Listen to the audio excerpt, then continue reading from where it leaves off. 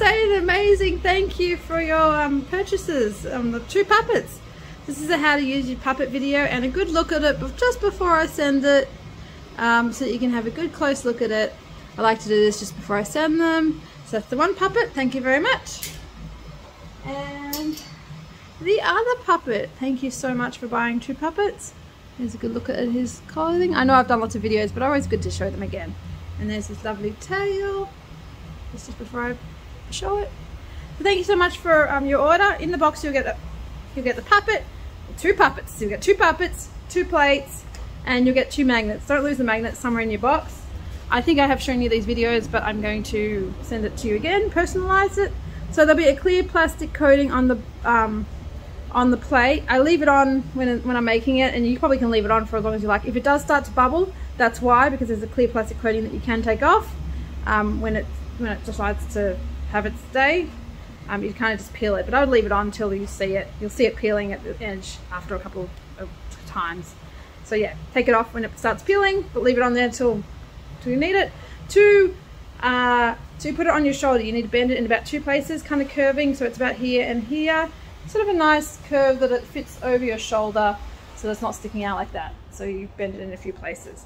If you're using the magnet, I'm currently not using a magnet, but if you're using thick pieces of material, you might want to use the magnet.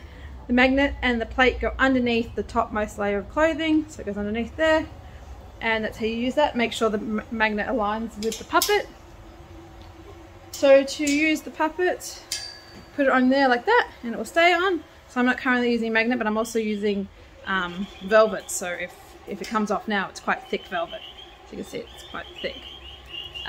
Sorry about my printers, it's going. So to use the puppet, before you like to go out for the day, before we like to go out for the day, so do your puppets.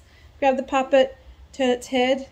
You'll find the first one is a bit stiff, but the next one's after that a little bit looser. Just grab it and turn his head so that it's free to move. Put it over your shoulder, grab the cord. The straighter this cord is, the better the side-to-side motion will be. So if there's a little bit of a curve, like you can see there's a little bit of a curve, you just go like this and it will straighten it. Yeah, that's a bit straighter. And just go a little bit down until it's sort of straight, like that. The straighter the cord is, the better it is. Same with this, if this is a little bit curved, you kind of just pull it gently the other way and it will straighten it up. See, nice and straight. Fluff there. There, good tuck. Okay, all go. So, now to move it, you push down, one-handed, you can do one-handed and it will make it look up. So one-handed, I'm just pushing down the top and it makes it look up. I'm holding this bit down here.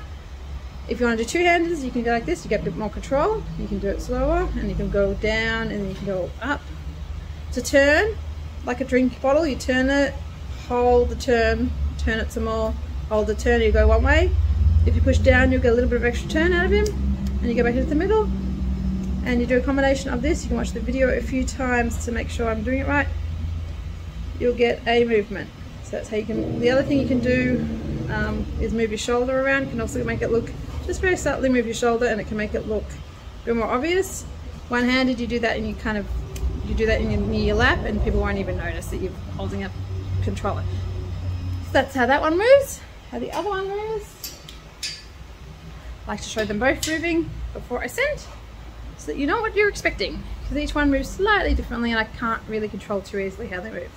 Same thing, whoops, you might need a magnet. So, push down, it makes it look up. Okay, like that. So his king walks all the way up, he's got quite good up. And side to side,